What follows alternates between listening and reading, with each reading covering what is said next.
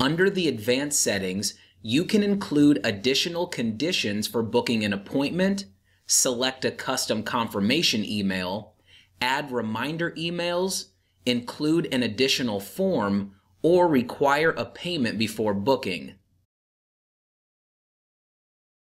Starting at the top with advanced appointment settings, prevention allows you to build in advance notice before the actual appointment time. For example, if you want at least 1 day to prepare prior to a client session, you can prevent booking less than 24 hours in advance. Buffer time lets you add padding before or after a booked appointment. This is a good idea if you need to account for travel time before you'll be available again. Increments allow you to control the time slots that the client can see. If you set the increment to 15 minutes, available start times could include 4, 4:15, 4:30, and 4:45. If you set the increment to 60 minutes, available start times could include 4, 5, 6, and 7. Appointment details allow you to set a maximum number of appointments per day and maximum number of total uses. By leaving both the daily appointment maximum and total appointment maximums blank, every single available time slot within your range of availability can be filled. If you only want to take 3 consultations per day, even if you have availability for more than that, set the daily appointment maximum in the first box to 3. If you only want to take 3 consultations total, set the total appointment maximum in this second box to 3. Once you have 3 people book on that particular scheduler template, no further bookings will be allowed. Appointment detail settings will behave differently on a public scheduler versus a project scheduler. For a public scheduler, both the daily limit and the total limit will apply to everyone who books. For a project scheduler, the daily limit will apply to everyone with that type of scheduler. If your daily limit on the master template is 1, you will never have more than 1 of that type of appointment on your calendar per day. However, the total limit will affect that client only, meaning you can ensure that a specific client is not able to book more sessions than they have currently paid for. Next, let's take a look at the sending and sharing options.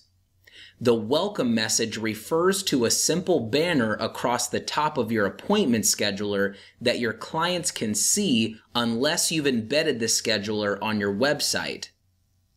A confirmation email will always be sent out to the client when they book a date and time.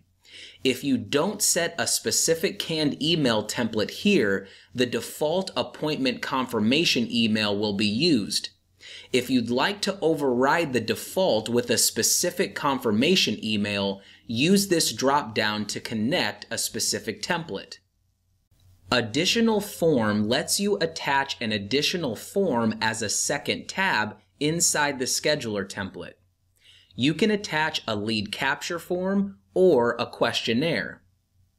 If you are creating a public scheduler, this is where you would include a lead capture form. By itself, the scheduler does not have the ability to create a new project, but the lead capture form will ensure that the person booking an appointment will have a project created in your account. If you are creating a project scheduler and you want a client to fill out additional information in order to book an appointment, you can apply a questionnaire as the additional form. This is great for collecting contact information if you won't already have it. You probably don't want to include a lead capture form on a project scheduler since that will create a second project for the same client. A redirect URL allows you to skip the default Dubsado confirmation page by sending the client to a specific URL automatically after they book an appointment. Here's a tip.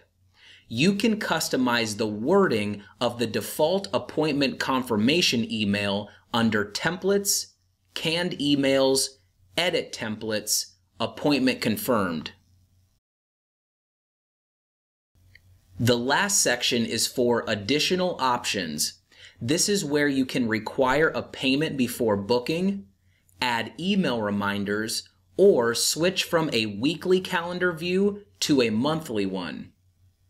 An invoice will require a payment prior to booking this type of appointment with you. Turning this option on allows you to set an invoice amount. You can allow clients to apply a discount code under this section as well. You'll need to identify the specific discount codes you will accept here. The notification toggle is where you pre-schedule appointment reminders. If you don't set up this section, no appointment reminders will be sent. They are not automatically applied by default. The first area allows you to set how far in advance the email should go out before the appointment. The drop-down is where you select the canned email template that should be used. Once you've added these details, click Add to set the reminder. You can add more than one appointment reminder if you'd like. You can edit a reminder by clicking the pencil icon or delete a reminder by clicking the red trash can icon. The final option is the monthly view. Scheduler templates are set to a weekly view by default, but toggling this setting on will switch to a monthly view. Once you have finished your advanced settings, make sure to click Save at the bottom.